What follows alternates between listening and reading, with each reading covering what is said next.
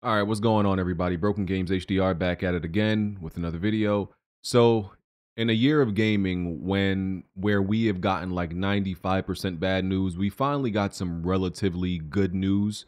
Last night, Sunday, which is kind of strange because usually news like this doesn't drop on a Sunday, let alone a Sunday night.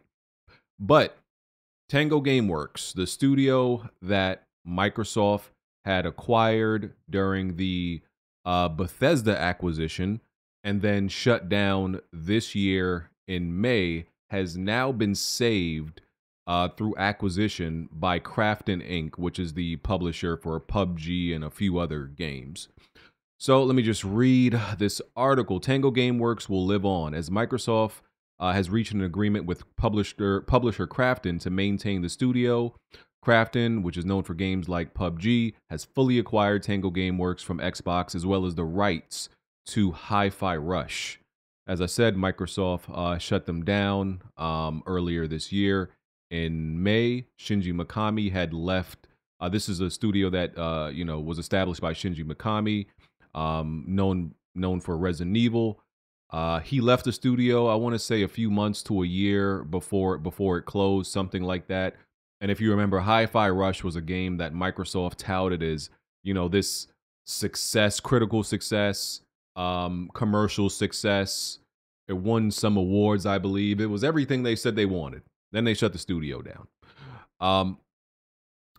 So in their press release, Krafton said, Krafton Inc. today welcomed the talented people of Tango Gameworks to their team, marking an exciting moment in the company's global expansion and its first significant investment in the Japanese video game market. Krafton is definitely trying to diversify their portfolio with the type of games they have. I'm not going to say like they're a bad publisher by any means. I don't have there's nothing that points to me being able to make that type of statement about them. I still look at them as an unknown. I think they're trying to become one of those powerhouse publishers and like I said, have a diverse portfolio. And I think this move was one of their ways of doing that. I mean, some of the games they have they have under their belt. PUBG is the biggest known one. Terra, which is a MMORPG. There's a top-down shooter named Thunder Tier 1. A bunch of like bowling, a bunch of some sports game, Mini Golf King, Bowling King, Ronin the Last Samurai. Not necessarily a bunch of big names that most people would recognize. So I think this is a move to, they wanted a Japanese developer, and they also wanted just a name, and I think an IP to build off of, to become, like I said, one of those, to build themselves up as a publisher. But I don't know. Maybe it's the pessimist in me or the cynic in me. I'm like, dang, I hope they don't like acquire them and then in 2 years you hear about them shutting them down after they saved them. But, that's the type of place where my mind goes. Here's the bad news, at least for me. The bad news for me is I don't care about Hi-Fi Rush. Just wasn't really a game for me. I tried it out. Yeah, it wasn't my thing. And the games that Tango Gameworks did work on that I care about, Microsoft still has the rights to them, unfortunately.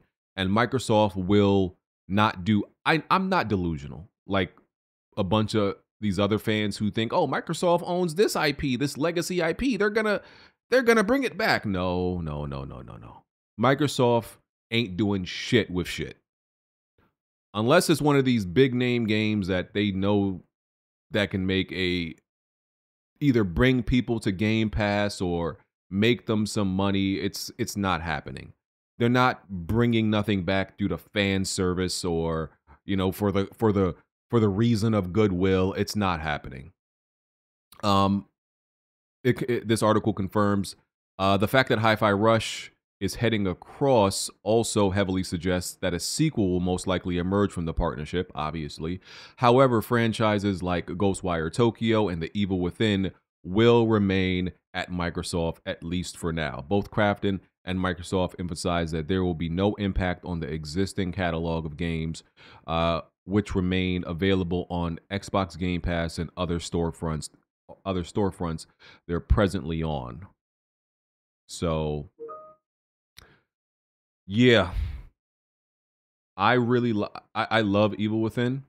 And I really like Ghostwire Tokyo. I was hoping for a sequel for Ghostwire Tokyo. I'm like, yeah, a sequel for this would do really well. I think it would be a really good game.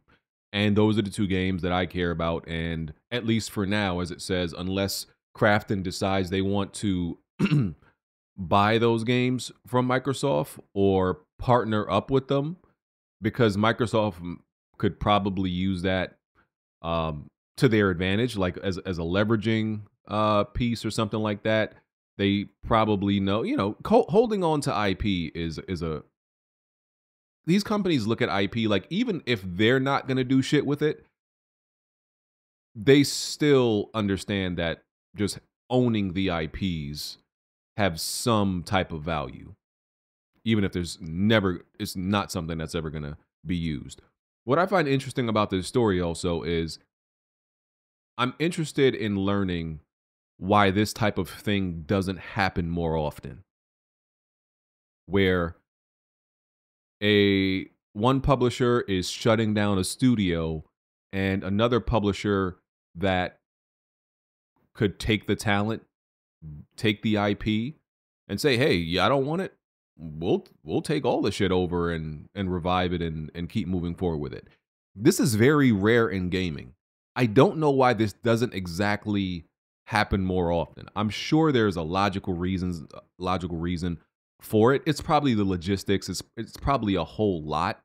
And it's probably a little bit risky too. But yeah, I would like to know like some more about the in-depth reasons why you typically don't see this type of situation happen in gaming very often. I can only think of like maybe one other time this has happened. And I can't even remember what the game or the IP and the publisher was. So I always think about like, man, how come? Like you think about like WB, for example, right? WB is like license, and that's a little bit of a different situation. But WB is licensing off, wants to license or some of their games or sell some of their studios and things like that. And I'm like, instead of shutting shit down, why don't publishers just put shit up for sale more often?